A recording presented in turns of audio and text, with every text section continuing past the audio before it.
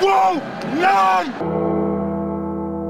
You don't want none!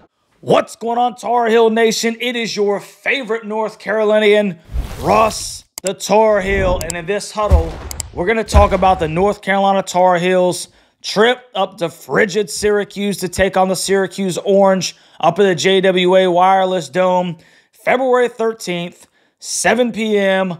on ESPN. And it's supposed to be like 40 degrees up there. So obviously that's a completely different environment than they were a couple days ago when whoever put together this schedule had them down in South Florida, and now they got them going to the opposite footprint of the Atlantic Coast Conference, and they're in upstate New York in February. So whoever put that together, I guess they just weren't thinking this thing through, but that's kind of tough, even though basketball is played indoors. It'll be interesting to see how Carolina handles all that travel time and just the different, climates that they're in, man. That's pretty crazy, but I stinking digress. Now, North Carolina has already played the Syracuse Orange this year, and it turned out to be one of their best performances.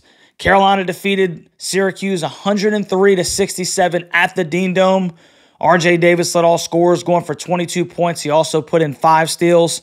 Really good shooting night for him, too, as he was above 50% from the field and from 3. Harrison and Armando both had double-doubles in points and boards. And then they got a lot of bench points from Carolina with Jalen Washington and Jalen Withers both having double-figure games themselves. I think it was 21 combined. One had 11, one 10. And so really good game from the Jalen brothers, if you will, off of the bench. That's what kind of propelled Carolina to that 103 points. In that basketball game for the CUSE, Judah Mintz had to earn his 21 points. And then Quadir Copeland, coming off the bench, provided 16 points of his own. But before we get into the details of the rematch between the Heels and CUSE, let's take a look at the updated ACC rankings. And we see that the Heels still hold a 1-game lead on the Virginia Cavaliers at 11-2 in conference to UVA's 10-3 record. Puke is 9-3. Wake is 8-4. FSU is 7-5. The team that we love to hate is 7-6. Clemson and Pitt are 6-6. Miami and Syracuse, our opponent, are both sitting at 6-7. Virginia Tech is at 5-7. Boston College is at 4-8. Louisville, Notre Dame, and Georgia Tech are all at the bottom of the league with a 3-10 record. Dude, that Georgia Tech loss is looking worse and worse as the days go by.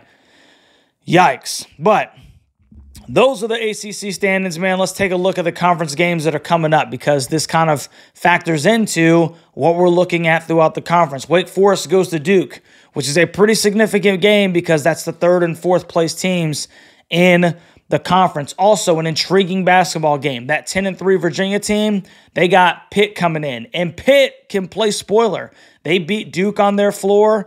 They have some firepower that if they get hot, they could potentially cause some problems at UVA. That's an intriguing basketball game. And then you got Louisville at Boston College, Florida State at Virginia Tech on February 13th, same day as the Heels and the CUSE. And then you got Georgia Tech down in Notre Dame, and then Miami goes to Clemson, which is kind of another intriguing basketball game in and of itself. So those are kind of the games that are coming up the next couple of days in ACC play, and you can kind of look through there, do some math, and find out how that could potentially affect our Tar Heels. So let's go ahead and dive headfirst into this thing.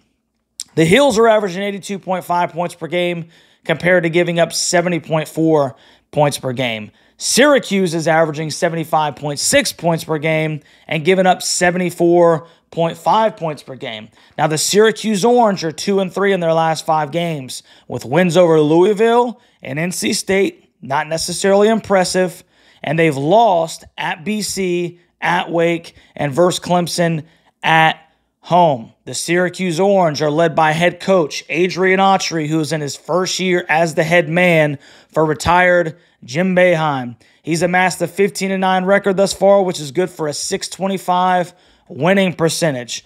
The Syracuse Orange leading scorer is 6'4", 185-pound sophomore guard Judah Mintz, who's averaging 18.2 points per game, 3.1 rebounds, 4.6 assists, and he's shooting 42.8% from the field and 32.8% from three. Then there's 6'4", 206-pound sophomore guard J.J. Starling, who's averaging 13.2 points per game, 3.2 rebounds, 1.9 assists. He's shooting 45.6% from the floor and 31.4% from three. Then there's 6'6", 200-pound sophomore guard Quadir Copeland, who's averaging 8.8 points per game, 5 rebounds, 2.8 assists. He's shooting 46.4% from the floor. Quadir is only shooting 24.1% from three. Then Syracuse's big guys.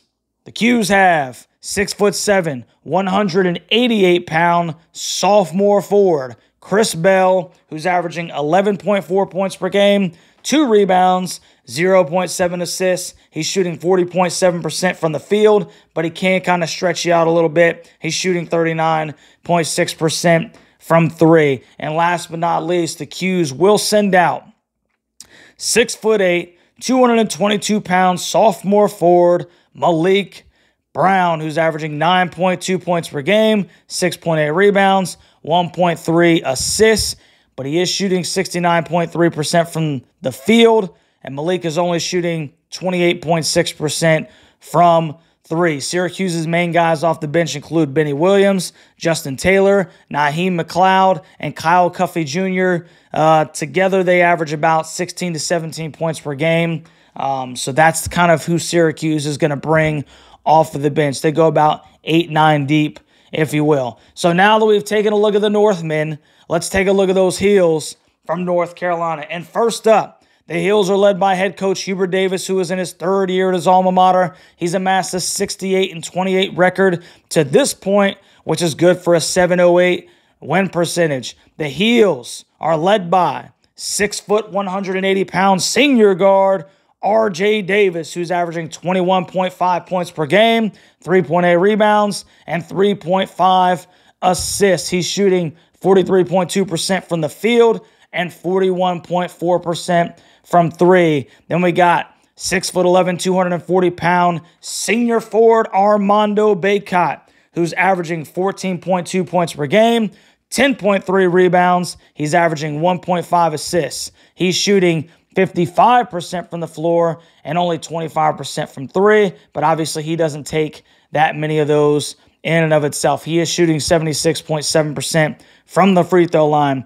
Then you got 6'7", 235-pound junior forward Harrison Ingram, who's averaging 12.5 points per game, 8.7 rebounds, 2.3 assists. He's shooting 44% from the floor and 42.2% from three. Then we got 6'5", 195-pound senior guard Cormac Ryan, who's averaging 10.3 points per game, 3.1 rebounds, 1.3 assists. He's shooting 36.1% from the floor and 29.4% from three. And last but not least, 6'1", 180-pound freshman point guard Elliot Cadeau, who's coming off of a 19.8 assist ball game. He's averaging 8 points a game, 1.9 rebounds, 3.8 assists. He's shooting 42.8% from the floor, and his three-point percentage is up to 19.4% after he hits those two against the Canes. Now, the main guys for the Heels off of the bench are going to be Jalen Washington, Jalen Withers, and more than likely Paxton Wojcik, as we still not have heard anything solid necessarily at the time of this video on whether or not Seth Trimble will be ready to go. So now that we've looked at the tail of the tape, let's take a look at Russ's 3 keys to victory. And key number 1, off the jump, Armando Bacot is going to have to make this Bacot's block. Bacot had 16 and 11 in their first matchup with the CUSE. He should be able to establish himself down low in the post because Syracuse really does not have anyone that can match up with a guy his size. That last game where Clemson just went into the JWA Wireless Dome and beat the Syracuse Orange, P.J. Hall had 15 and 10, and he kind of did what he wanted to do every time he touched the stinking basketball. So P.J. Hall goes for 15 and 10 against Brown and Bell from the CUSE, so they're going to struggle against stronger guys of their caliber. Obviously, Armando Bacot is in that upper echelon, if not the top big man in the conference. So Carolina needs to run their offense inside out. Mondo needs to get his touches, and that would include Harrison with his back to the basket. But this game should run through Armando down low on the blocks, and then we can work our way outside. Key number one, Bacot has got to make this his block. Key number two, really simple, guys. Perimeter shooting. I would not be surprised at all if Syracuse occasionally goes to a matchup type zone just to see if the heels can make a couple. And obviously, I'm not talking about RJ. We're not really talking about Harrison per se, but Elliott and Cormac. Yes, Cormac hit 2 against the Canes. Yes, Elliott hit 2 against the Canes. But will Syracuse make a concerted effort to pack the paint and see if the heels can stroke it from 3? Obviously, giving up 103 points in the first game, whatever they did there, they're going to scrap that and move on to something else.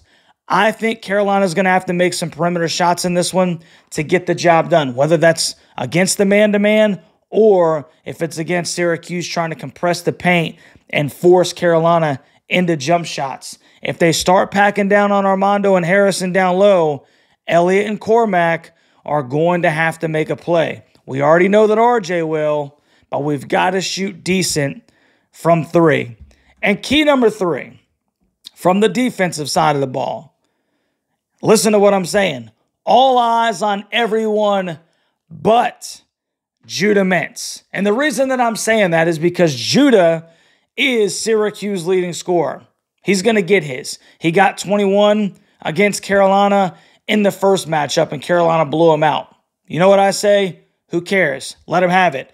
What Carolina needs to focus on is that nobody else from Syracuse gets crazy. Mintz is going to get his. Let him have it. Focus on making sure that the CUSE offense is unable to get anyone else going, and the heels will be just fine. I think the guards need a stinking press, but obviously they need to do a really good job of staying in front of these guys because we can't let people get down into the paint and create easy buckets. I like Mondo down low defensively, and I like the Heels perimeter defensive matchups in this game. If the Heels play that patented 23-24 defense that they were playing a couple of weeks ago, they'll get the job done. If they don't, Syracuse could stay in the game late, which would give them all the confidence they would need in an upset bid. The ESPN matchup indicator gives the Heels an 80.4 chance at beating Syracuse in upstate New York. The Syracuse Orange are in desperate need of a statement win for their tourney resume, so you know that they will be licking their chops at an opportunity to knock off the Heels, especially after that 103-67 shellacking that they experienced at the Dean Dome. The problem for Syracuse is that they just don't have enough firepower to last 40 minutes with a focused, keyword, focused North Carolina team. And we are all under the impression that after that Miami game, Carolina has regained some focus. And they shouldn't be, overconfident because they won by 3. Good win, but nothing to make you stinking all of a sudden think that your stuff doesn't stink anymore, right? So there's still work to do, no doubt, but we're heading in the right direction for all intents and purposes. North Carolina in this game is stingy on defense. Mondo dominates down low to lead the Heels over the CUSE, 79-67, marking the Heels' 20th win of the year, quieting for now the naysayers as the Heels return back to the Dome to face the Virginia Tech Hokies. So let me know what you think about my score prediction down in the comments section, Tar Heel and Orange Nation. Am I onto something, or am I sitting down here at the edge of the bench with my clipboard and my bifocals on? If you are a college basketball fan and you haven't already, please like, share, subscribe to the channel, and consider becoming a Huddle Hooligan to help grow this thing for Tar Heel Nation. Live reaction and watch party tomorrow, Tuesday, February 13th, starting at 6:50 p.m. to watch the Heels invade Syracuse. So make sure you come and hang out with your boy. Never forget, Tar Heel Nation, it is always a great day to be a Tar Heel. I love you, Tar Heel Nation, and we'll catch you on the next one, baby.